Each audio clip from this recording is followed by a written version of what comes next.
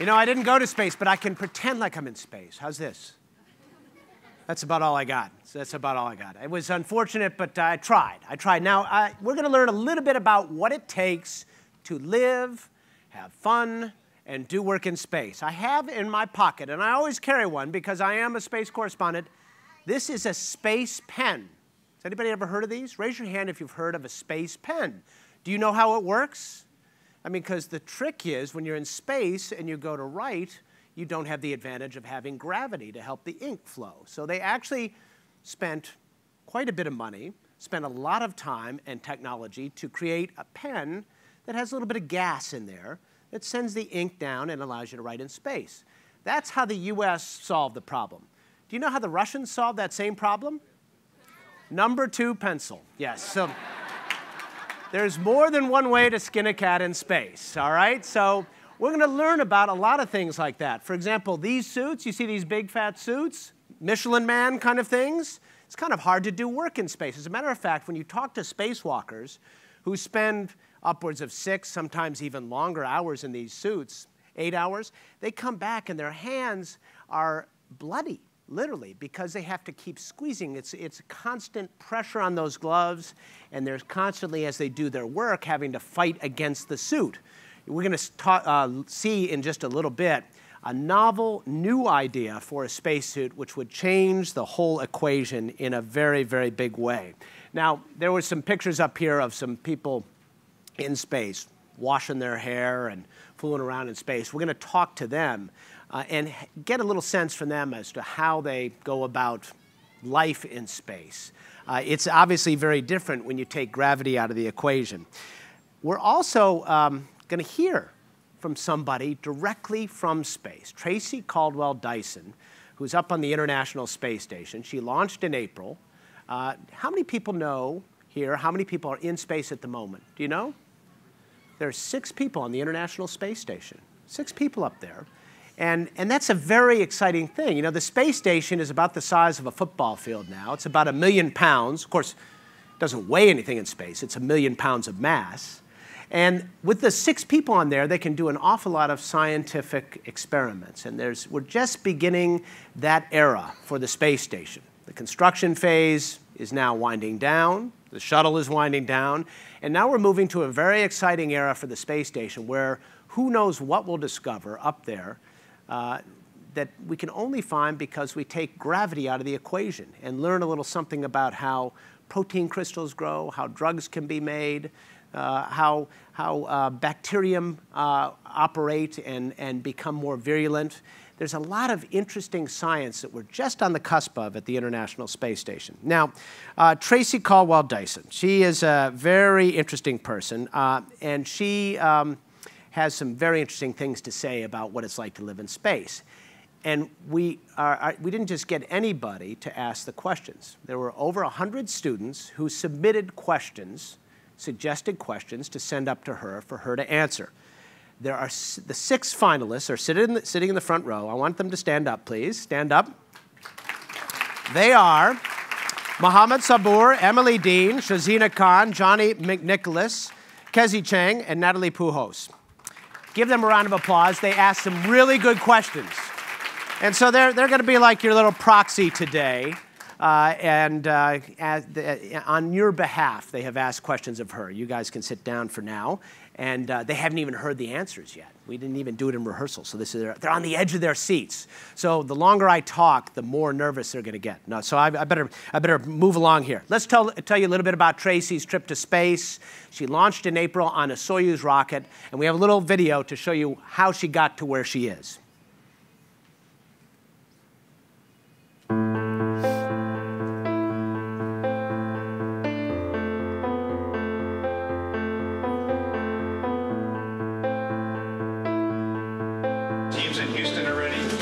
Support you.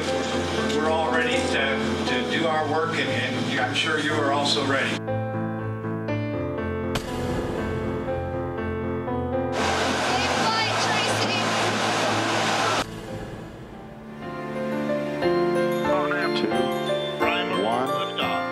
Lift off. liftoff as Alexander Sfortsov, Tracy Caldwell Dyson, and Mikhail Kornienko beginning their journey to the International Space Station. The Soyuz is heading toward a link-up with the International Space Station.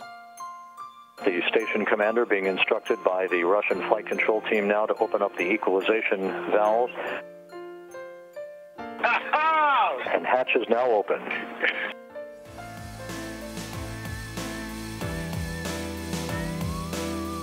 Hi, Tracy. It's Mom. You all look wonderful, and you look like you had a good flight. And happy Easter. Hello, Tracy. It's your husband. You're grinning from ear to ear. It looks like you're happy to be in your home. Enjoy your time up there, and I'll be talking to you soon. I love you. Love you too. All right, ladies and gentlemen, without much further ado, let's go almost live to space just a few days ago and listen to Tracy Caldwell Dyson as she answers your questions. Here she is. Hello to all of you at the World Science Festival in New York City. I'm Tracy Caldwell Dyson, welcoming you to the International Space Station. Right now, we're orbiting 220 miles above the Earth, traveling at a speed of 17,500 miles per hour. I'm originally from California, and I love music. In fact, I'm the lead singer for an all-astronaut band called Max Q, back home on Earth. I became an astronaut in 1998, the same year as my fellow astronaut, Leland Melvin, who's with you today. Hi, Leland. I hope you're doing well. Life in space is very different than life on Earth, and it's a lot of fun being weightlessness, as you can tell.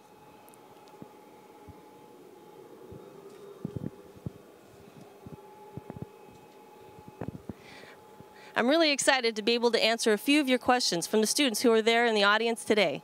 So let's get to those questions now. First, from Mohammed Sabur, a 12th grader at Manhattan Center for Science and Mathematics. And he asks, what is your role on ISS, and what is a typical day for you at work? Well, Mohammed, I'm a flight engineer, and my job is to help maintain this amazing space station that we have. I perform experiments for the scientists on the ground, and I help to operate robotic arms and do spacewalks in order to help build and also repair the space station if needed. Here's a question from Emily Dean, a 6th grader at the Brooklyn Prospect Charter School. And Emily asks, when you sleep, do you just float or do you strap yourself to a bed? And if you have a blanket, how does it stay on? Well, Emily, I do float, but I float inside of a sleeping bag. And my sleeping bag is strapped, though lightly, to the wall of my crew quarter. And my crew quarter is about the size of a big box that you could probably fit a refrigerator in. And I don't use a blanket because my sleeping bag keeps me pretty warm. Okay, this one's from Shazina Khan, an 11th grader at Queens High School for the Sciences at New York College. And she asks, human spaceflight is very expensive and time-consuming. Wouldn't it be better to fund and send more robotic spacecraft to explore outer space? What's your justification for human missions? Well, Shazina, that's a really hard question, but a very good one. I'll tell you that life itself is very time-consuming and expensive. And exploration is an important part about human history, our human history. And so if you believe that, then consider that there's no replacement for human senses in exploration. Senses like your sight, your hearing, your taste, your touch, your sense of smell. And most important probably is your sense of intuition. Now, I believe that if you consider that, like learning music, for instance, would it be better to learn music from say, a radio, or actually going to a concert itself? And so I believe that you need both, robotic missions and human missions. And in order to improve human life here on Earth, then there's no other way to do that but through human missions, where we bring back the technology that's developed to help execute those missions. I really appreciate your question because it really does explain why we're here. Next we have Johnny McNicholas, a 1st grader at Goose Hill Primary School in Cold Spring Harbor, New York. I like this one. Johnny asks, do you feel like a superhero in space? And what kind of music do you listen to on the space station? Well, Johnny, I do feel like a superhero. I get to zoom around in this huge space station. Although I don't have a cape, but Spider-Man doesn't either, and neither does Wonder Woman. But you do kind of feel like you're larger than life as you look out the window and see the Earth below. And I do listen to music here on Space Station. Most of it is Christian rock. Next, we have Kezi Chang, an 11th grader at the Bronx School of Science. And Kezi asks, does being in space give you a completely new outlook on the universe and how significant or insignificant we are? I would say that definitely the view of Earth, it is a completely new look at the universe, especially when you see the stars and the blackest black you've ever seen in the background. And are we significant? Well, when you look out at that black sky that we call the universe, and you see this blue planet below you, then you think there must be some significance. But are we insignificant? Well, when you look into the blackness of space and you think that goes on for infinity, you wonder just how significant you could be. It's a really good question, and I think that you could argue both. And last but not least, we have Natalia Pujos, a 4th grader at PS 58, the Carroll School in Brooklyn.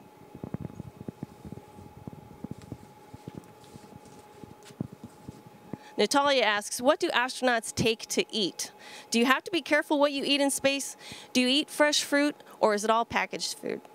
Well, Natalia, astronauts take very little with them to eat because it's all packed for them and brought up in other vehicles, such as the shuttle or Progress.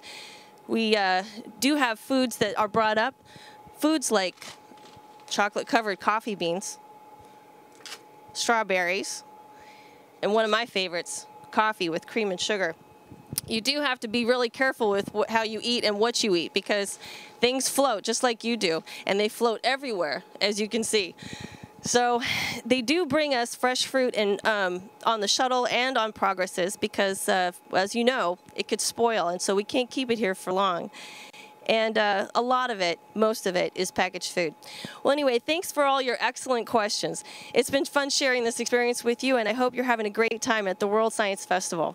Be well, and ad astra. All right.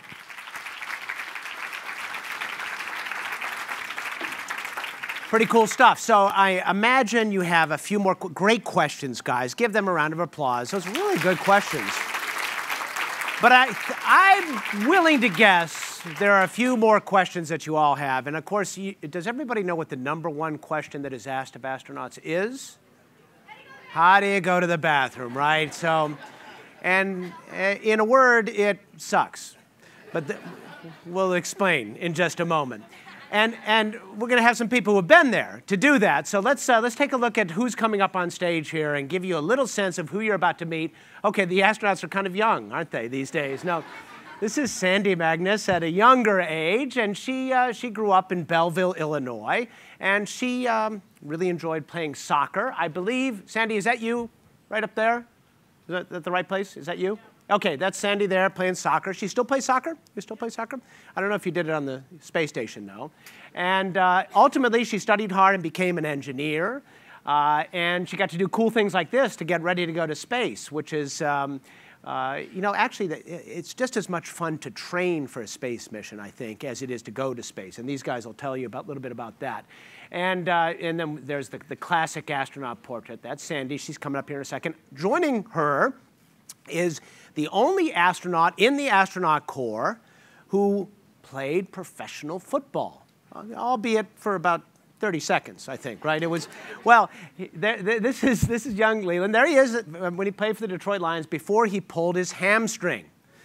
And we've talked to Leland about this before. That injury was probably a good thing for him because it sent him on a completely different direction. And there it is. That's where he's headed. Sort of mad science kind of guy. And Leland is, yeah, well, you know, he's a good guy. Everybody loves Leland. And he's been to space a couple of times and has a great, interesting, eclectic career. But it's a great lesson for all you kids out there. Listen, sports are wonderful. Sandy played soccer. Leland played football at a very high level. don't forget about the books. You got to keep studying. It's just, if nothing else, it's a good fallback when the hamstring goes or when you just can't do the sports anymore. So in any case, they're going to come up here and do a bunch of things. They have a whole presentation about life in space. And then after that, we're going to be able to take some of your questions. So if you have any questions, keep them in mind. I'll come out into the audience with a microphone, and we'll get your questions addressed to them. So without further ado, let me introduce Sandra Magnus and Leland Melvin. Good job. Hello, everyone. Hello, how you good guys afternoon. doing? All right. How many of you out here play sports? Football, basketball, soccer, Very tennis. good. What else? Running. Swimming. Baseball. Okay. Well, sports was very important in my life, as Miles just mentioned. But, you know, the training for sports is very similar to the training that we do for being an astronaut. And I want to tell you a little bit about how I became an astronaut. I grew up in Lynchburg, Virginia, a small town. And my dad taught me all about sports, but he made sure, because they were both school teachers, they made sure that I had a strong foundation in academics. So if you want to be a ball player, you can always go for that, a rapper, musician, whatever. Go for it. But make sure you have that education to fall back on, as Miles said, because if you pull your hamstring, you still have an opportunity to be an astronaut. I flew on 2 space shuttle missions. I flew on 2 space shuttle missions, STS-122 and STS-129. And I did what we call a short duration space flight. And Sandy's going to talk a little bit about her doing a long duration space flight. I was a soccer player as well, but so Leland asked how many of you guys play sports. So how many of you guys like science? Everybody should be raising their hands. That's why I got into being an astronaut, because I like the whole idea of learning about how the world works and then exploring it. It's really a lot of fun. And since I've joined NASA, I've had the opportunity to fly twice as well. My first mission was a short mission, just like Leland's, where you take the shuttle to the station, deliver some things, attach it, come home. But on my second mission, which I just returned from last March, I was able to live on the space station for 4.5 months. Similar to what you see Tracy doing now. And that's really a great adventure. There's such a difference between a short mission and a long mission, because when you're on a short mission, you're very much in a sprint mode. You're hurrying, you've got things to do, you've got a short amount of time to get it done in. You really can't afford to step back and think about what's going on. But living there for 4.5 months, I had Sunday, half a Saturday and Sundays off, and I developed a lifestyle there. I mean, that was my life. That was my home. And it was really, really special to get to experience that. And we're going to talk a little bit more about that today. But of course, before we get to live on the space station, we have to actually get there. And Leland will explain a little bit about that. Thanks, Sandy. So we trained for about 1.5 years, or about a year, for a space shuttle flight. And my first flight, we trained. I did robotics, and I'll show you some of the things that we've done later. But you first have got to get in the suit and get ready to get on the vehicle. So can you roll the video, please? So we're about 3.5 hours before we launch. We're in our pumpkin suits. They put us in. We walk out. We get in the vehicle. This is the gantry to get us into the shuttle until we get in, kind of sit there, and we wait for that proverbial 3, 2, 1 blast off. Actually, lift off, because blast off doesn't sound too cool when you're on a rocket with a lot of propellant. But we have lift off, and it was one of the most amazing things I've ever felt. You know, you're shaking, you're rattling, you're rolling, and people asked me if I was afraid, and I said no, because I was the one screaming, woohoo! So we do a rotation, we're going up. We, about 2.5 minutes into the flight, the solid rocket boosters jettison, and so those fall back in the ocean, and we have a tugboat that actually picks them up and we reuse them. And then about 8.5 minutes later, you are now in space, and the external tank is jettisoned. So that's falling back to the Earth, burning up. Some pieces fall in the ocean. And then you're trying to turn this vehicle from your spaceship into your home. So that's me coming out of my pumpkin suit. There's Bobby playing with his water bag. And there's no attitude in space. It's no up or down. So there's Comrade right side up, and I'm kind of upside down. Scorch is working in the front. So that's kind of the first part of getting to space. Now we're going to talk about what we actually do working in space. You know, you train all this time. We did robotics, spacewalks, payloads and science, all these different types of things. So we want to show you some of the other things that we do in space. Okay, roll the video. So anyone here play video games? Okay, right. Everyone does. But I never really played a lot of video games, but all of our training to do the robotics is like a big video game. When I went to space, we didn't have this window that could look out, so we had to do everything with the monitors there that you see. So that's the robotics workstation on the station. We have a shuttle arm, and we have a station arm. So what we do is we grab the payloads out of the payload bay of the shuttle, present them to the station arm. That's what's going on here. This is one of our pallets that we took up on STS-122. About 30,000 pounds of cargo that we put up on the space station. So that goes up, and then we grapple it with the station arm and then put it in place on the space station. So that's a way that we actually can service the space station when the space shuttle goes away. We'll have all of that hardware up there, like control moment gyros, pumps, spare parts for the robotic arm. Those things are there pre-positioned, ready to be used. So that's working in space. Next slide. So after you work in space, you do all these things, you've got to come home. So this is a fly around, kind of sped up a little bit, but a fly around of the space station as the shuttle goes around it. So we want to take pictures of it, make video of it to make sure that there's no damage on the station. So we actually send these pictures back down to the ground. They can kind of assess the station. Now the station is about as long as the football field. And you have all of these different modules put together from people from all over the world. It's a great international program. And when I was up there, we had so many people working hard together. I had to learn some Russian. Sandy spent a lot of time in Russia working, Japan, Germany, all over the world to get this International Space Station done. So that's another part of working in space, coming home. Next slide. And from this vantage point, you see so many beautiful colors. When you look out the window, you sometimes see the Earth limb is where the sun is rising. We don't have that picture here, but the Caribbean, the colors of the water are so beautiful. Aqua, teal, blue, all these colors. You almost need new definitions to define what the colors are because they're just so strikingly rich. And it's just one of the most beautiful things when you see out the window the planet going by you. You're going by every 90 minutes around the planet.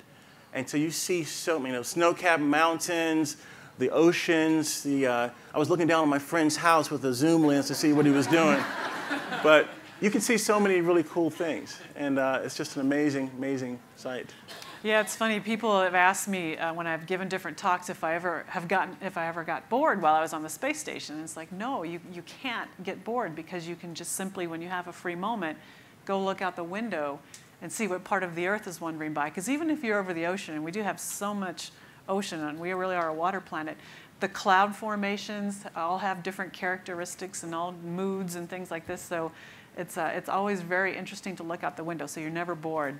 We stay busy, as Leland mentioned. We do the robotics and spacewalks to support the construction and maintenance of the station.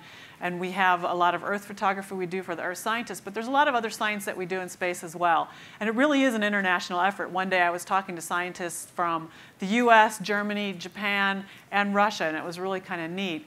We're in the microgravity environment. If you can roll the tape, there's a really nice visual of why we do studies in space. This is water. It's a reptile. I am a reptile, this is true. On the ground, of course, gravity drives the behavior of liquids, especially, you pour it into a glass, it stays in the glass, it takes the shape of the glass because that's gravity working on the water. In space, for liquids, something called surface tension takes over, and that drives the behavior. And so here you see a very strong example of what surface tension forces do when they're interacting with your hand or with other surfaces. It kind of gives water a sticky, or liquids a sticky feel, if you will. And so we're there in space doing these experiments on various phenomena just to understand what changes, because as we learn how materials grow differently, how liquids behave differently, how our bodies change in space, we can take all of that knowledge and not only apply it to make technology we need to continue exploration, but we can take that technology and bring it back into everyday lives. Your UV coating on your sunglasses. Some of you guys are into golf or bicycling. You've got really strong lightweight metals. All these things come out of the space program. So this is why we're on the space station. So we do a lot of work up there, and of course when we're there for 4.5 months, we have to figure out how to live in space too, which is sort of fun and challenging. And Leland can talk to you a little bit about that. Okay, so Tracy talked about her sleeping her crew quarters on the space station.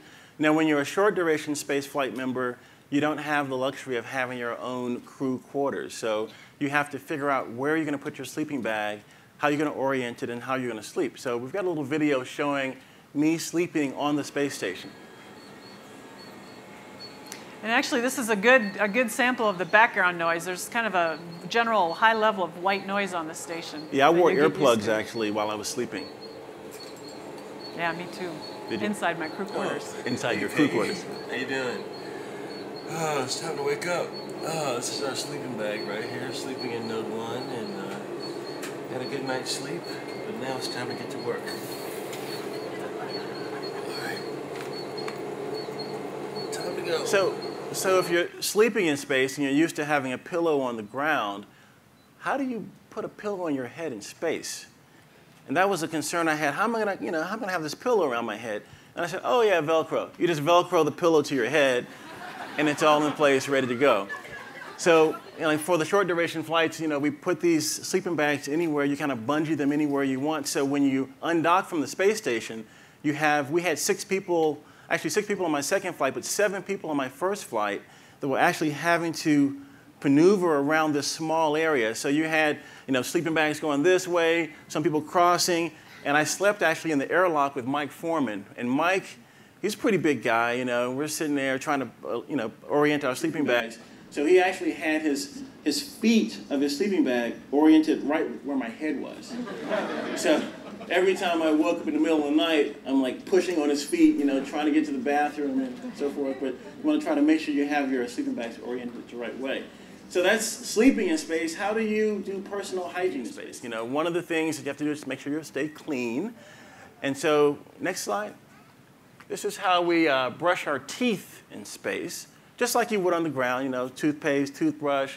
You see, here's my little personal hygiene kit. I've got some deodorant. I've got my little clippers there on the bottom. I've got some lotion.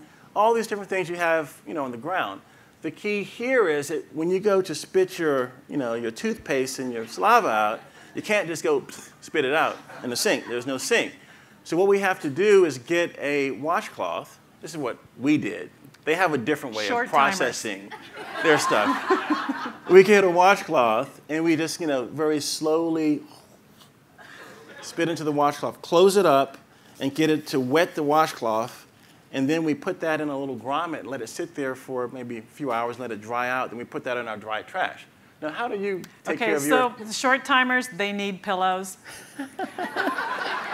They can't swallow their toothpaste like we do in the long duration.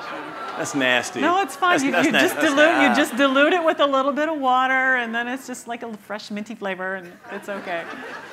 Minty flavor? We have a consumable issue when you're up there. It's like being on a camping trip, right? You only have so many wash rags, you only have so many towels, you only have so many clothes, and so you get into these modes of how to conserve things as much as possible. And by swallowing your toothpaste, you're saving a lot of wash rags over time, and it just gets really messy over months and months of doing that. So it's not so good.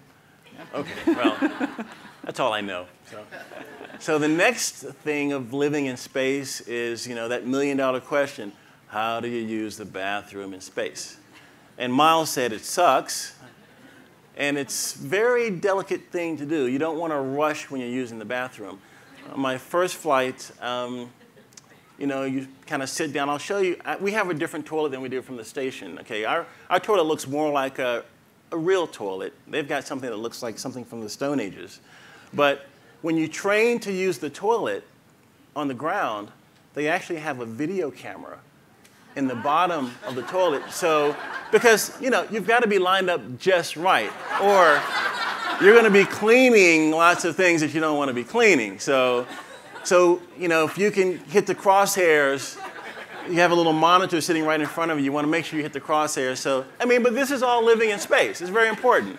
You got to be perfect at it, So you don't want things, floating around. So the toilet on the shuttle side is conventional. We have things that hold our legs down. We have stirrups and so forth. But on the other hand, Sandy's toilet, next slide.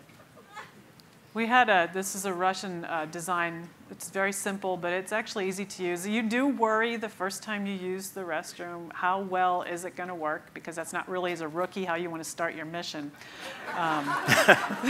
No, you don't want to start that way. But it works really simply. It's a really simple concept. When the engineers had to figure out how to make a toilet, the whole idea was make things go away from you. So they came up with airflow as a good substitute for gravity.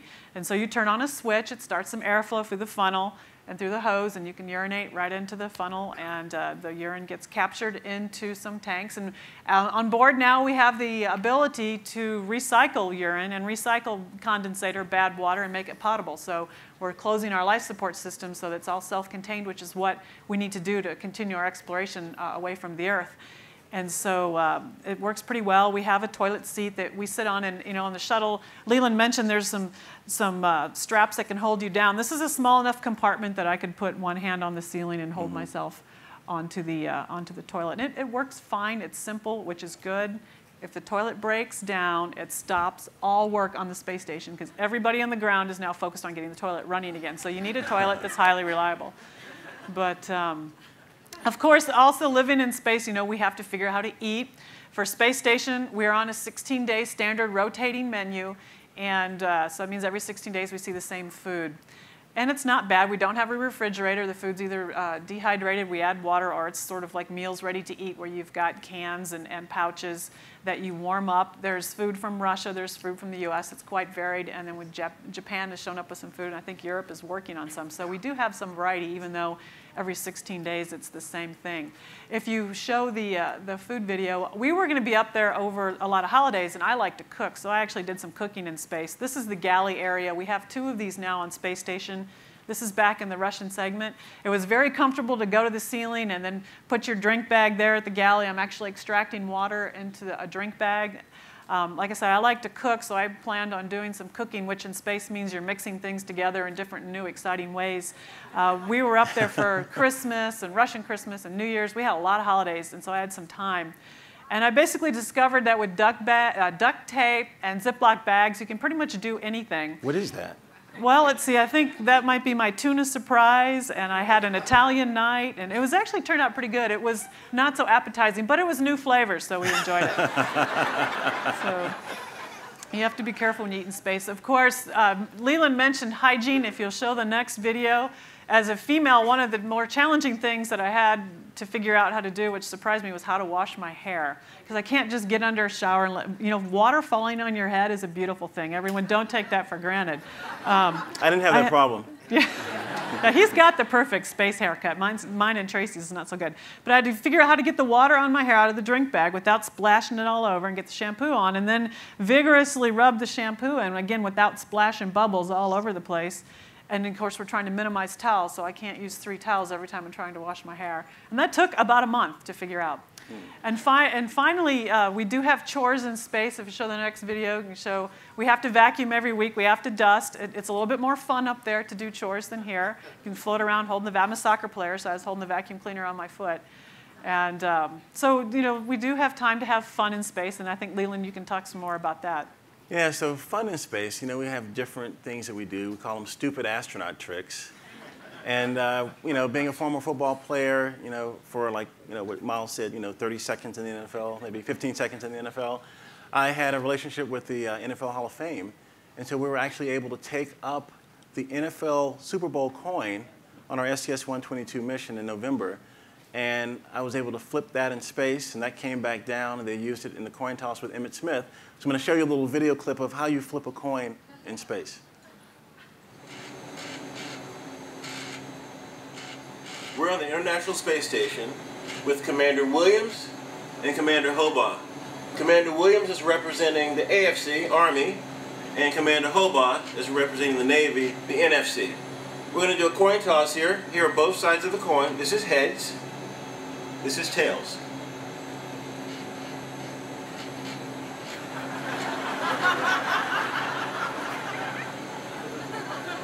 The coin's gone. How are we going to decide? All right, let's go.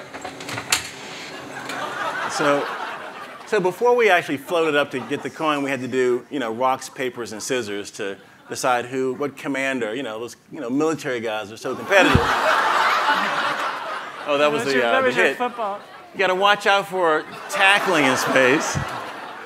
Now, this doesn't hurt at all. It feels just wonderful. One more slow motion move. Woo! Now, actually, real quick, if you talk about physics in space, this is a perfect example of Newton's laws in action, because they're going to be flying into that next module until they hit a wall or somebody stops them, because it's energy in the system that's going to keep in motion. So you could apply physics to football in space very easily. So what we had to do was have someone in the Columbus module, the other module, actually catch us as we went down, because the last thing I wanted was another cut on my head from that first coin toss thing. So next, let me see. So we have some more stupid astronaut tricks? Yes, we have some more stupid astronaut tricks. We'll run the next slide on some more stupid astronaut tricks. So when I was younger, I could, these are yours first. Oh, this is mine, okay. Playing with your food in space, very important. When you take water out of your drink bag, it assumes a sphere. And so, you know, when the water starts floating away, you can actually put the straw in it and move it around. So you can guide it around the station. And this is 3 M&Ms. You know, we're, again, stupid astronaut tricks, playing with your food. So here's the final assault on the water bubble. Now, don't do this at home, okay? It's a requirement to play with your food. You know, I almost choked. Go ahead, Sandy. I'm a frustrated gymnast. I never learned to do a cartwheel here on the planet. And so while I was up there, I did a lot of just fun stuff. You can act out your favorite superhero roles. You can do all kinds of fun things in your off time when you're on orbit. So we also have to exercise in space, right? That's true. You know, we have a lot of fun on the weekends, but and exercise is something we like to do for fun, stress relief, and we do 2 hours of exercise a day in order to keep our bones and our muscles strong enough to come back when we're returning. And if you can go ahead and roll the video, we have several examples of exercise. This is the very early resistive exercise device. It's simulating weightlifting. We're working against some bungees to do squats and some of these big muscle group type of exercises. This is a device that Mike and I put together. This is also a resistive exercise device, and this really makes you feel like you're lifting weights. And I had that nice tired muscle feeling every day after working out on the advanced resistive exercise device. I tended to stretch every day too, because your natural body position is kind of like this, and people have been complaining of calves and hamstrings tight when they get back. We do an hour of cardiovascular exercise. You can run on the treadmill, bungee yourself down. That gives you a good, nice pounding, dynamic loading on your legs and hips and bones. And then on the bicycle ergometer, you can go and do sprint recovery kinds of things and get a really good cardiovascular workout. And if you do this pretty religiously for 2 hours a day, and with these various types of exercises, you can come back in pretty good shape. I was able to come back, stand up, walk off the orbiter. I didn't lose any bone or muscle. We're slowly learning, you know, that with the right exercise protocols and things like this, we can mitigate some of the bone and muscle mass loss that we've seen in the past. We do know if you lose bone mass in space, bone density in space, you can regrow that bone, but it grows back in a slightly different fashion. The structure's differently. And I mentioned earlier how we're human guinea pigs and we're doing science to understand how the human body changes in space, and we're looking at this structure change and again trying to see if there's some applications to osteoporosis and really understanding what that means. So it's really very exciting. Everything we do is sort of interconnected in space. So some final thoughts. Can you roll the next slide? Talk about this International Space Station that we have. It's one of the most incredible vehicles for bringing people together. And on my first flight, STS-122, on the day that we docked to the space station, the first female commander, Dr. Peggy Whitson, invited us over to dinner in the service module. So what you see here is a service module. And she said, okay, you guys bring the vegetables and we'll have the meat. So we brought over some rehydrated vegetables. We floated over. We all just kind of assembled around the table. There was some music playing. Sade was playing. Smooth operator. You know, we're all kind of grooving in there, eating. And you thought about this, the diversity of this crew. It was African American, Asian American, French, German, Russian, just the whole gamut of people. And the most incredible thing was we're all here breaking bread around this table, going 17,500 miles per hour, every 90 minutes circling the globe. And so we were thinking, as you look out the window down below, who's eating and breaking bread together? What different races, cultures, creeds are working together for civilization, for the betterment of humankind? And I think if more people can come to the space station and work together in this international crew, there'll be no more wars. There'll be no more racism. There'll be no more issues.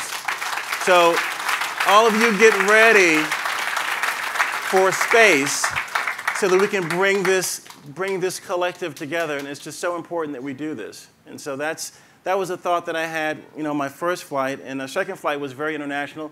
Sandy's been on some very international flights, and people have worked together just like that. Yeah, really, the space station, when you think about it, is a testimony to what human beings can do, and we put our minds to it. You know, we had to work across, for decades, we had to work about different languages, different cultures, different ways of approaching engineering problems, different ways of handling problems, different measurement systems, all these things to build the space station. And we did it. We slowly put it up piece by piece. It went together perfectly the first time on orbit when we put these pieces from all over the world together. Working out the planning of the missions in international forums. We ran into problems, you know, we ran into situations where we had disagreements. We were able to work through it all. And I had a moment where I was on space station one day after I'd talked to every single control center about something or other. It's like, wow. I mean, look at this. We did this. It took a lot of blood, sweat, and tears, a lot of dedication, a lot of effort, a lot of determination, but we did it. And it's really a spectacular thing. And that's intangible benefit I think we're going to get from the space station program that we'll see in the next few decades. Is it's a model for how we can all work together. It's just spectacular. It is. And one of the things that we haven't shown you yet is how to do spacewalking. And we have these two suits here. Dava Newman's going to come up in a minute and talk about some future next generation suits. But I'm going to roll the clip showing how robotics and the spacewalks work together. So this is Bobby Satcher getting into his suit in the airlock. So Nicole Stott is helping him. There's Mike Foreman. He's one of my crewmates, and they're coming out of the airlock to do a servicing of an antenna. We're going to take an antenna out of the payload bay and attach it to the station. So I was working the robotic arm, flying Bobby around. Bobby was actually, flying in to get the antenna. There he is, getting ready to go into the payload bay. There's Mike with a Go Navy, Beat Army, so you know what flavor he is. He's a Navy guy. Here's the antenna here in the payload bay, and we actually took that up and installed it on up on the space station. So that's kind of the interaction we have with spacewalking and robotics to get things done, get things positioned on the space station. Sandy? And of course, for spacewalks are pretty much the most physically demanding thing that we do, both in training and on orbit. And so another reason that we exercise is so we're fit enough whenever we're called upon to go fix something outside and get in the suits. They're very bulky. They weigh a few hundred pounds. You know, the joints kind of fit you how they fit you. They're sized for just a few different sizes, and they have some small adjustments that can be made. It's actually quite spectacular. I haven't done a spacewalk myself, but it's pretty fun to train for it. And everybody who's been out on a spacewalk says the view is just spectacular because you got your peripheral vision as well.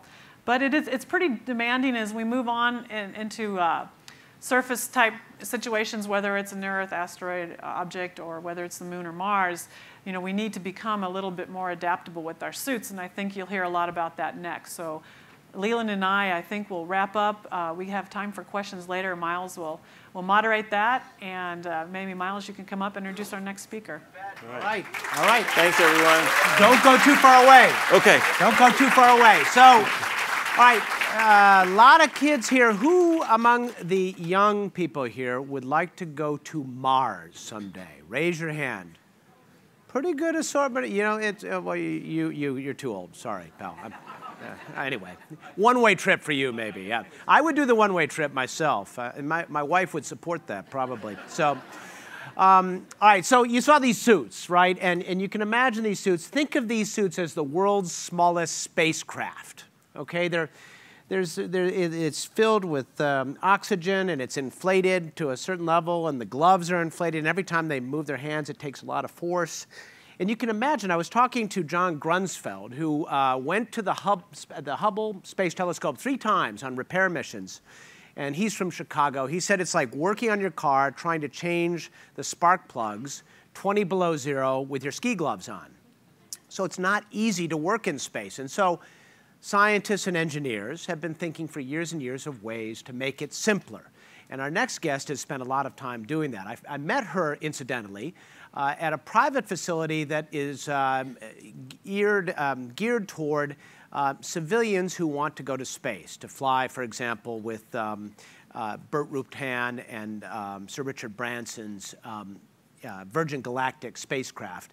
A lot of scientists are thinking about ways they can go to space and conduct experiments on these brief suborbital hops. And so she's getting ready to go to space herself, but she's also coming up with new and exciting ways that people, human beings, can go to space and work more effectively, be more nimble, and explore in a more meaningful way. And in her spare time, she sails, and as a matter of fact, has actually sailed all the way around the world. So she's a true adventurer, an engineer, and somebody who's really thinking out of the box on how human beings will explore in space in the future, that is to say, your generation. Please welcome Dava Newman.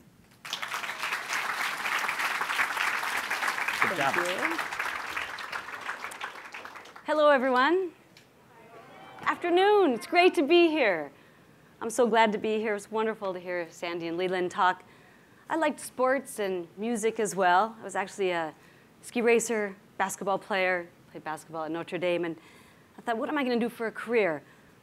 Well, I love to design and build things. I didn't know what engineering was, but it was for me. So I became an aerospace engineer, and now I have the privilege to be a professor at MIT. So what I'd like to do is share a little bit of our research and some of the educational things we think about. We think about trying to keep these astronauts healthy and well, and as you heard, to perform as best they can in spacesuits. Now these mock-up suits that you see in front of you, this is NASA's Mark III. It has some mobility. It has some soft parts and some hard parts that you see here. We're really working on the design for the shoulder joints, give a lot more mobility.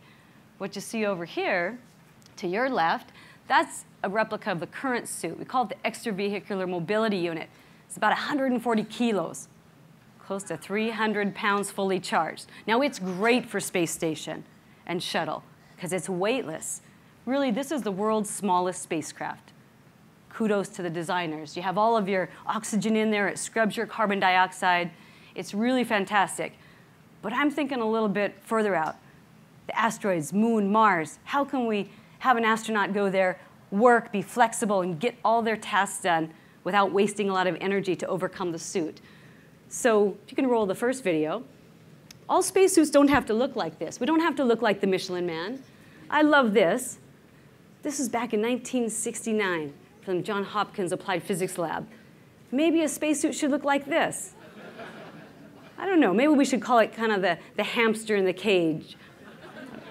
But for you kids, I want you're going to design the next spacesuit. You're going to be the Martian astronauts. You guys are the ones who are going to walk on Mars. So we have to think about how to come up with a revolutionary system.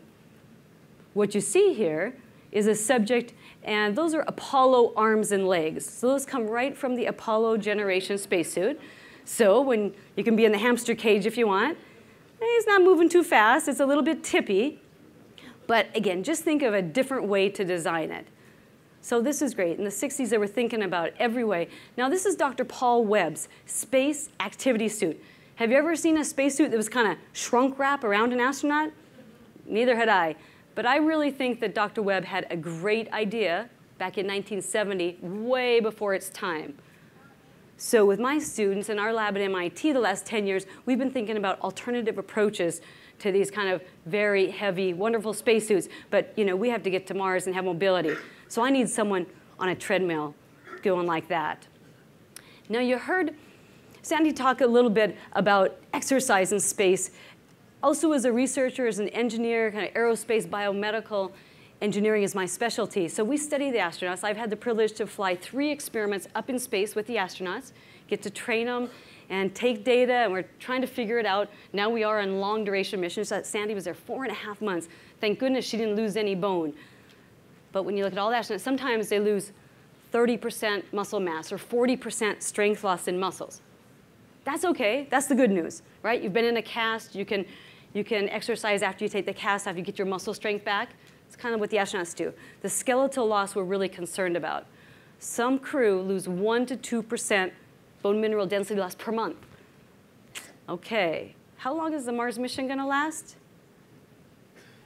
Guesses?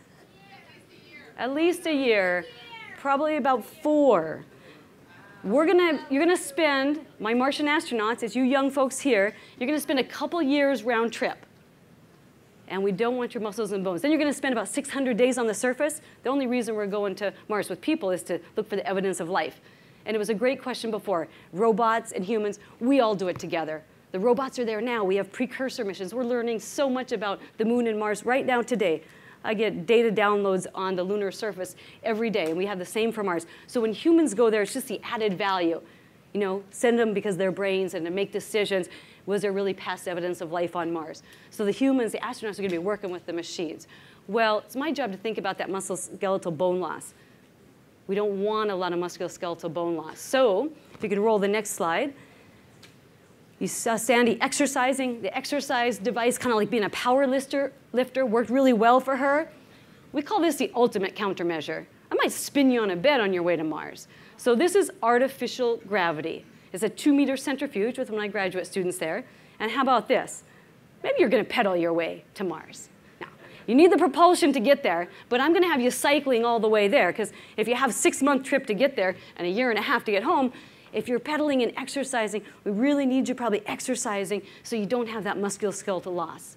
And the latest research is I might put some vibrational soles in the bottom of your pedals, because that might really help bone loss as well. So that's what we think about in my lab and all over universities, trying to work with NASA and keep the astronauts really healthy and well and the best conditions so they can go out and do their tasks the best when they do get back to the moon or Mars. If we could roll the next slide. Another thing you might find in a research lab is a robot, right?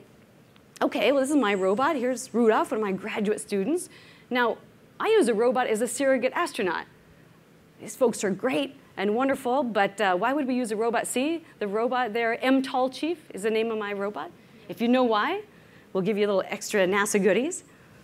So it follows Rudolph, because we want it to do the exact motions. If you're in your suit or if you're on Mars, I want the robot to do the exact motions. As the surrogate astronaut is following the same kinematics or arm angles, and it's giving me high precision torque measurements of the joint. How hard am I working? If I know how hard am I working at the elbow, how hard am I working in the knees, okay? So it's telling me how hard I'm working. I want the astronauts to use all their work to do exploration, not necessarily to overcome the suit.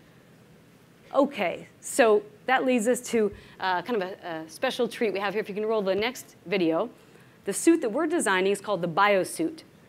Now, it might not look like your conventional spacesuit here. There I am. I'm in what's called the moonwalker up in my lab. I'm hung up by the rafters. I'm literally experiencing Mars loading. Mars is 3/8 gravity. So on my feet there, I only see 3/8 of my body weight. I can move. I'm actually loping. Going to lope on Mars. You can run, walk. Loping is ideal.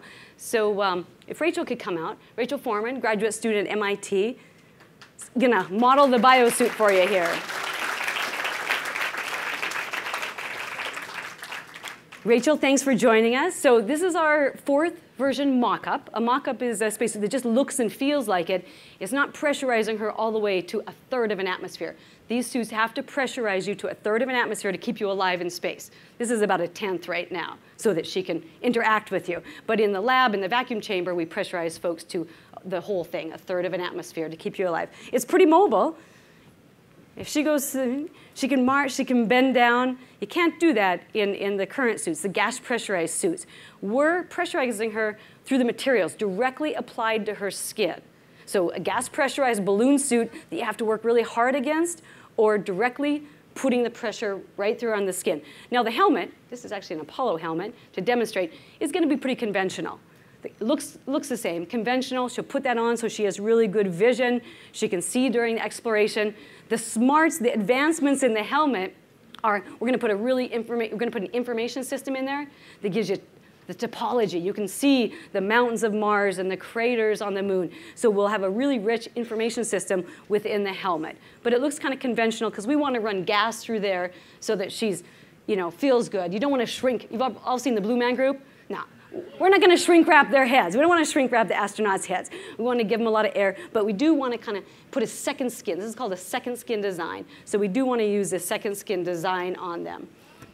I think Rachel will walk through. You can get a better look. We can tell you probably a little bit more about the design of it in questions and answers. All right, lights up. She can, there you go. She can bend down. She can do push-ups and jumping jacks in this. So this is our vision then for the astronauts of the future to have a very mobile capability so that all of their energy is all about exploration and the search for life or other scientific endeavors.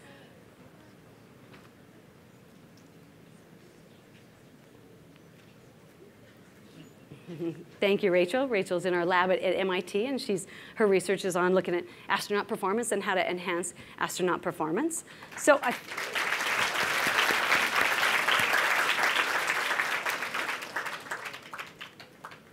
think that we're going to wrap it up and ask all the folks to come up here and take some questions and answers. We're going to have everybody come up. Let's do some questions now. It's kind of like Fashion Week here for just a moment, wasn't it? You know, you got to work in the pirouette a little bit, Rachel. Yeah. We gotta work.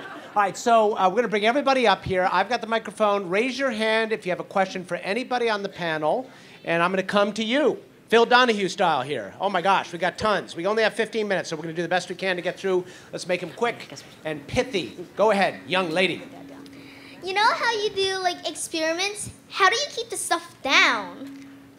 How do you keep, well, we have glove boxes that are sort of contained, and we can use duct tape, which is wonderful, or Velcro, or magnets, or snaps, or zippers, or something like that. But we do have to worry about how to keep stuff down. Okay, good question.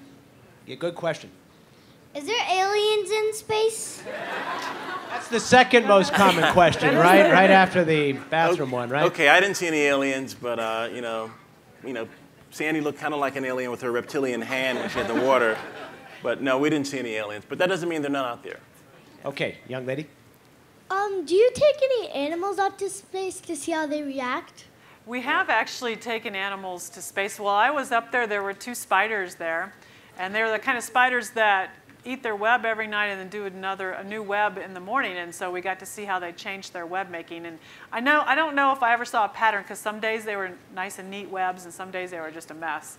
Some days are better than others, yeah, obviously, there you right? go. Yeah. We've had mice and ants and bees and fish and spiders and caterpillars. And so we're slowly trying to learn about how animals behave in space. Getting the ride of their life. Okay, go. How's it like to be back on Earth after going to space? Like, do you feel different? Does the Earth feel different? Well, when we first came home, my first flight, our commander was telling us, like, move our head around a little bit as we were getting the G's back on the shuttle as we're coming in the atmosphere. And so that helped us, when you get out of your seat and you're walking down, that you don't just kind of, your vestibular system is trying to kind of refigure out how to make things work from, turning and knowing what attitude your head's in. So it took me about maybe 2 days or so to really get back to normal. One of the things that you had to do is look at the horizon. The horizon would help you re-gauge your gyros. So I didn't do that my first flight, but my second flight I did, and I felt much better, much faster. Yeah, and let me just add real quick, you feel very heavy. And those of you who are patiently waiting in the audience with your hands up, you're working very hard, because gravity is trying to pull your arm back down. And I felt like, even as we were coming through the atmosphere, I was getting pulled and pressed and just attached to my seat. Yeah. And it's very interesting, I think, to be able to go into space and come back and understand what gravity is like that. You are just being pulled all the time, just pinned to the ground, and it's fascinating. So, Sandy, after your long flight, how long before you felt like normal? Well, it took me 2 weeks to have the fundamental energy level you need to operate in gravity. Every day about 5 or 6 o'clock for 2 weeks, I just wanted to lay down because my body was tired. And it took about a week to get my neurovestibular system set so I could, I have the same problem myself. But anyway, all right, go ahead. What happens to the garbage that you can't reuse or recycle on the space station? On the space station, actually, garbage is one of the big problems because it's always an afterthought, right? The trash. I mean, think about it. You just kind of throw it in the trash bag and it goes to the curb. So what we do is the Progress is an unmanned cargo vehicle that arrives from Russia every 3 or 4 months, and Japan and Europe have vehicles that show up once or twice a year. And we end up loading a lot of the trash that we can't reuse onto those vehicles, and then they burn up as they re-enter the atmosphere. So we're using the atmosphere as a big garbage incinerator. But ideally, you want to be able to recycle as much as possible. All right, young man, go ahead. My question is this. Like, if you're on space, can you, like how do you swim? Like, can you, you told in the presentation that you could do sports. And can you swim or play basketball? Basketball will be tough unless you change the game. So you go find a corner in the space station, and your hoop would be near the corner, so you have to bank the ball off the corners to get into the hoop. So that could be kind of a new game you can make up. But you can't just shoot regularly, because once you shoot, the ball's going to take the trajectory that you shot, It's not going to come down and arc down into the hoop. You know the sport you should do in space is Quidditch, right? Yeah. From Harry Potter, Actually, right? no, That'd you're be the perfect absolutely right. sport, wouldn't it? Right? Exactly. Yeah, You'd right. need little rocket-propelled Yeah, broomsticks to exactly. change direction, but you could do Exactly. that. I'm serious. But I don't think swimming would work very well either. All right, young man, go. What was your favorite experiment that you did in space? Gosh, there were so many interesting experiments. I think one of the fun things that we had was we were lighting little fires too. It was in the glove box, and we were Hopefully little Yeah, fires. little Little fires. fires. Little Only teeny little fires. because we're because combustion changes in space too. The way fire burns, and we're trying to understand that for all kinds of reasons. And so we finally got the first combustion experiments in space while we were there, and we were lighting little fires and trying to figure out when they smoke and watching it. It was really fascinating. Flames are circular in space, Yeah. right? They don't do this. Yeah, because because that's an convection, oxygen. right? Yeah, that's a convection-driven phenomenon. Right. So Go ahead, young lady. What's the funnest thing you do in space? The funnest thing. I think for me it was, just after our hard work and our mission, sitting down with a group of people and having dinner and playing with our food. You know, the water bubble, trying to eat your food and have it float all over the place. That was pretty much fun. Looking out the window's got to count, right? Looking Yeah, out that's the fun, window. right? Yeah, you never get tired of looking out the window. Do you guys really press your nose against the glass? I mean, can you use Windex to clean it? I mean, what do you do? Once you press your nose against the glass, you really can't get any good photos there. It ruins it, doesn't it? Yeah. Okay, young man. Can animals adjust to space? Can animals adjust to space? Of course, we're animals. We adjust, but some animals do better than others, right? The mice seem to fall into a couple categories. There's the way cool mice, and they just float along inside their little habitat, and they're not freaking out or anything. They're just going with the flow. And then there's the more anxious mice, and they're kind of doing this the whole time because they haven't quite figured out why there's nothing underneath their paws or what's going on. So we seem to have two levels of mice so far. That would be an interesting study to figure out what makes a mouse anxious or cool. Yeah, we do that. We actually do that research. That's what do you? Yeah. Yeah. Well, that's why we fly different animals, human animals, but that's why you fly little animals as well. See how their developmental processes go, and the hypothesis is how will they adapt. We actually have a hypothesis about the astronauts. They adapt really well. Maybe they can have dually adapt to Earth, one gravity, and they can also adapt to microgravity. Like you can adapt to putting your glasses on or spectacles. Well, it's a little more complicated for space flight. It's all, body motor control. Maybe space flight programs to float around, get back to Earth. Now you have your 1G Earth programs. Exactly. Yeah. All right, young lady. If you are on a spacewalk in the spacesuit and you need to scratch your nose or your face, what would you do? There you go. That's a big one. Explain that one, yeah. That's a great question. You know what? It hasn't been solved. That's why we need you. You cannot scratch your nose in the current spacesuit and not with our spacesuit either. You can. And this has been a problem in the past. There have been astronauts who've had real. So you scratched before. It's a good time to Pre-scratch. practice meditation, and you can move your nose over and maybe rub it on something. Well, the Valsalva pad in the front of the, right there that you use to Valsalva, you can get your nose there, but if it's like back in here somewhere, you're going to have a problem. But it's funny because you forget. I haven't done a spacewalk, but I've trained, and I've been in the water, and my nose starts itching without even thinking about it. I move my hand, and it's like clonk, and hits the clonk. It's not like, gonna work oh yeah, so wait, that won't work. So this suit is great for that. Yeah, go ahead. I'm kind of wearing fingerless gloves here. I don't know if you can see. And I've been reading about the biosuit research, and I read that you had trouble getting the pressure suit to generate enough pressure. So I was wondering if you could do some kind of intermediate thing where it was like regular astronaut gloves until the fingers, and then the fingers were made out of the stuff that squeezes. Yep, it's a really good point. Boy, you did your homework, by the way. Give her a round of applause there. That's right. I mean, that's why fingerless gloves are good on Earth, because your hands are warm, but you can move your fingers. I think you have a future student here. So mechanical counterpressure, and in all honesty, the glove design is as complicated as almost the whole suit, because think of how many degrees of freedom you have. So we do have gloves that are kind of shrink wrap, or mechanical counterpressure gloves. But we're still in the research. They're not ready for flight yet. Still in the research level. We can get up to 20 to the suit. We can actually get to 30 kilopascals now. So we've kind of hit our design reference with the suit. The gloves were probably still about 20, 25 kilopascals. So how many years before this suit could really be out there in space? What do you figure? Depends. It all depends on all about funding. The money, right? It's all about the money. All about the money. We have great students. Look at this. We have all the knowledge we need. We need a little bit more time. If we really put our mind to it, probably 2 to 3 years. It might take us 10. We'll be ready for Mars, that's for sure. All right, go ahead. How does a person become an astronaut? Well, you know, it's remarkably simple. You call and get an application and put it on file. I mean, we're basically civil servants. We do have a mix of military and civilian astronauts, so some people choose to take the military route. There are certain requirements that you have to meet as a minimum, you know, technical degree or a medical degree, or it's probably useful to have at least a master's, but the application's now online. Craigslist, right? Yeah, well, maybe. You just apply, and then the application goes on file. When they're ready to select a class, they make an announcement. Anybody who's got an active application on file is considered eligible, and we start, you know, going through the application. So the trick is, of course, building up your experience to match what you need. But, and here's where you sound like, well, I sound a little bit like a parent. I don't want to interject too much here, but you got to study hard. You got to stay in school and study hard. Go ahead, Lee. But what you need to do is study what you love doing. You know, don't study something because you think it's going to get you to become an astronaut. You know, the astronaut is a cherry on the top. We have scientists and engineers all throughout NASA that have done really great and wonderful things. So I was a scientist before I became an astronaut for 10 years at NASA Langley, and so was Sandy. She was an engineer. So do what you love doing, eat your green beans, listen to your teachers and your parents. No, and just have a passion for what you're doing. You know, with your spirit and our opportunity, you can do anything.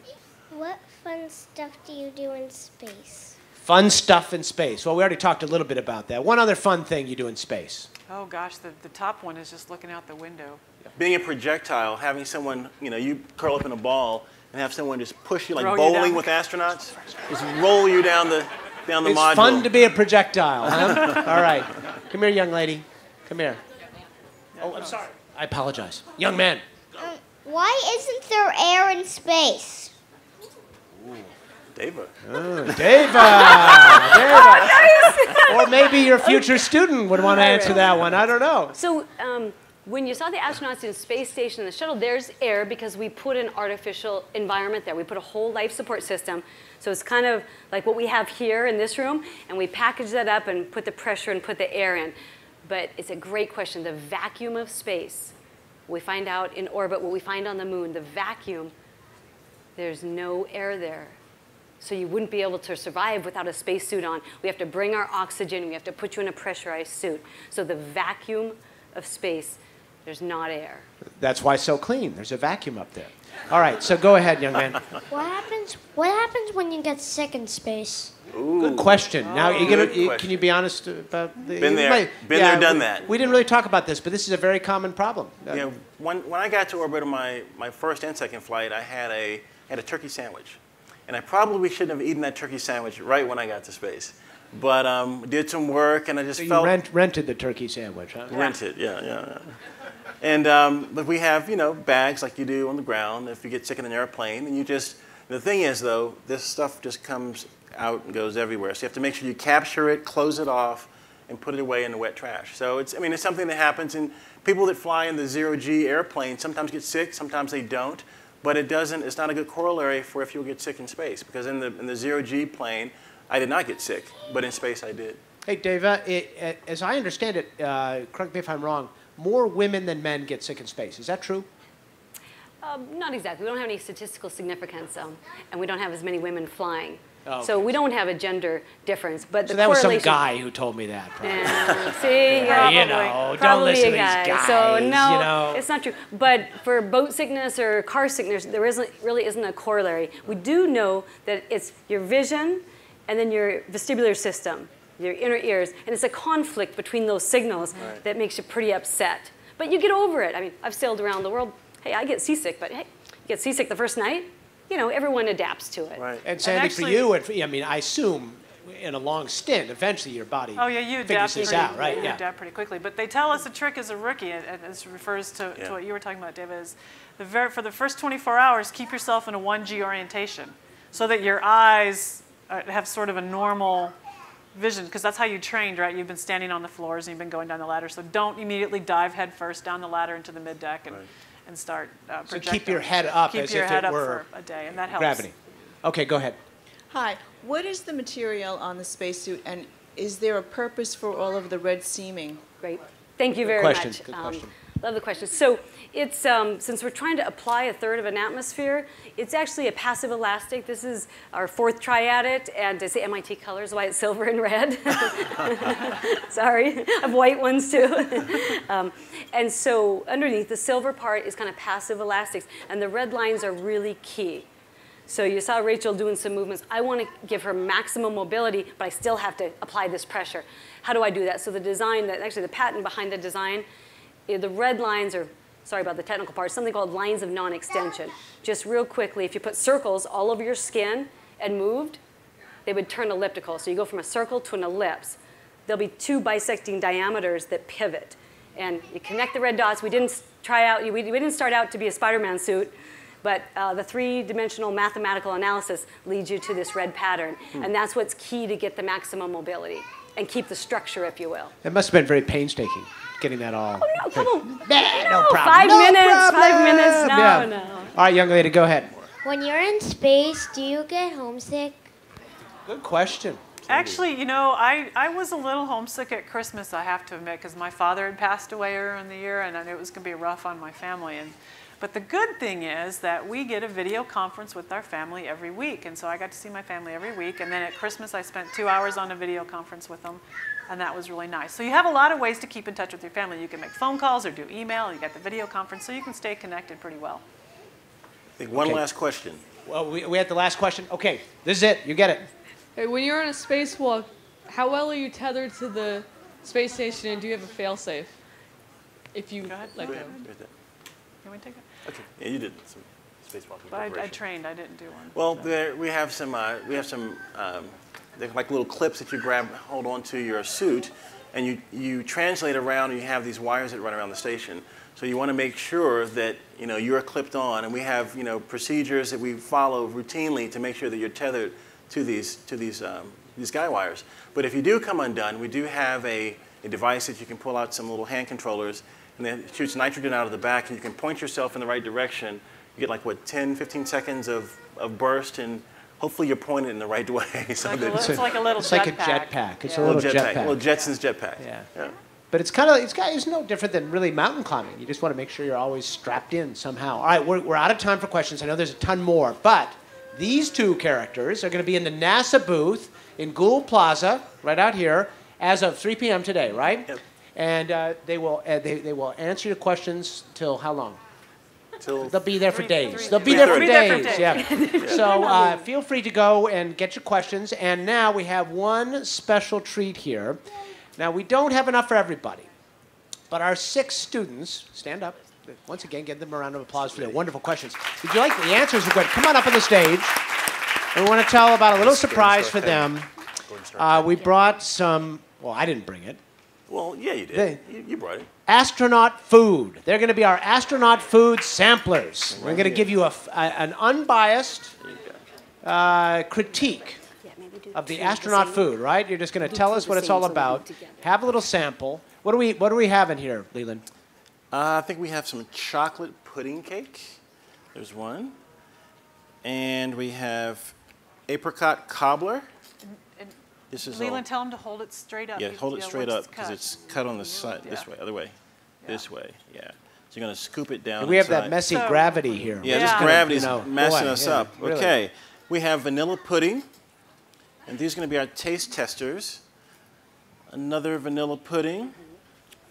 So these are some of our favorite desserts. I mean, some of our favorite desserts. And as I mentioned, we're on a 16-day rotating menu. And so you do get quite a lot of variety, although the textures are all the same. I think you guys can dig in. Go ahead and start eating. Go ahead and start. No, don't be bashful. Be careful. Don't be bashful. What you end up missing a lot is crispy and fresh. So, for example, I wanted lettuce and something that was crunchy when I got back. And there's some food that tastes very good, like these desserts I think are pretty good, and cream spinach is good, and some of the Russian vegetable dishes are very good. Some food is very bad. The meatloaf is not so good. And what's that pickled herring that the Russians have, or what is it? They have a fish thing that. Yeah. I think the first U.S. astronaut to fly to the space station Mir, his food didn't show up on time. His name was Norm Thagard, and Norm Thagard. You meet him today, he's probably 130 pounds, dripping wet. he lost 30 pounds. I mean, he was a serious weight loss because he couldn't stand the fish and all the other things. It's just not what you're used to. It's a different diet. And it really is a matter of getting used to it. And we do taste testing in Russia now, so we can Yeah, I think they learned a lesson off of that one. Yeah, because they have a lot of the cans that come up are Russian food, and it's heavy meats and stews, which is great, but you can't eat that all the time. All right, let's get an assessment here. How is the chocolate pudding? Okay, thumbs up or... It's thumbs up and very, very chocolatey. Very chocolatey. All right, what do you got? You got chocolate pudding cake too? What do you think? Be honest. What? Good. Good. Thumbs up. All right, well, you have vanilla pudding. How is it? Different. Okay, is it thumbs up or thumbs down? Más o menos, I think, huh? Yeah. I appreciate her candor. Do you know what I did on Orbit? I added this rehydrated strawberries to that, and it made it a lot better. Now see, that's it. That was good. You learned the tricks. tricks. All right, you have vanilla pudding too. What do you think? I thought it was pretty good. Thumbs up or thumbs Scale down? of 1 to 10. What would you say? 7. 7. Okay, 7. Okay, and you are a apricot cobbler. How is it? It tastes better than it looks. And actually, that's it's kind of like your meal that you made, right? It's all space food. It's not a visual thing, no, is really it? not. No, it isn't. All right, and what is your assessment of the apricot cobbler? It tastes great. Like, it tastes really good. Do you like it? All right. Yeah, That's one of my favorites, too. All right, the people in the kitchen at Johnson Space Center will be glad to hear all this because they work very hard on all this. All right, well, listen, you guys were great. You all were great. Dave, everybody, Rachel, Sandy, Leland, all of you. Great, great session. Thank you for coming. Enjoy the rest of the festival. Go out in the square and see the booths and ask them some questions. Have a good day.